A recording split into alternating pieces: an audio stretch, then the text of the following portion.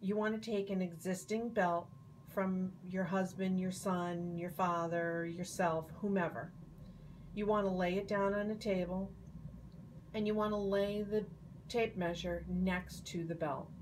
And we're going to measure that belt from the tip of the buckle, the farthest point out, not where the leather meets the buckle, but the farthest point out.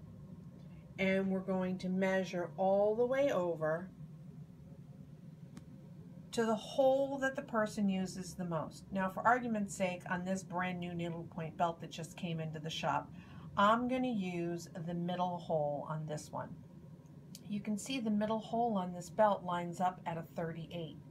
So this belt is a 38-inch belt. If this was an existing belt of someone's, then we would know that that 38 inches is the size the belt needs to be made to.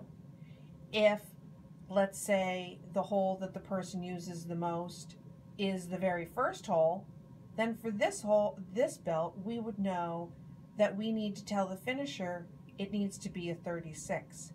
And that 36 will be the middle hole on the finished belt.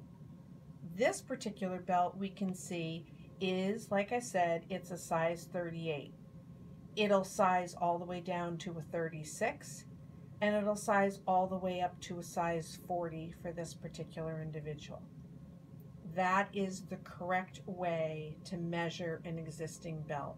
It's the only way to measure for needlepoint belts. You do not want to go with whatever number is stamped on the back of an existing belt.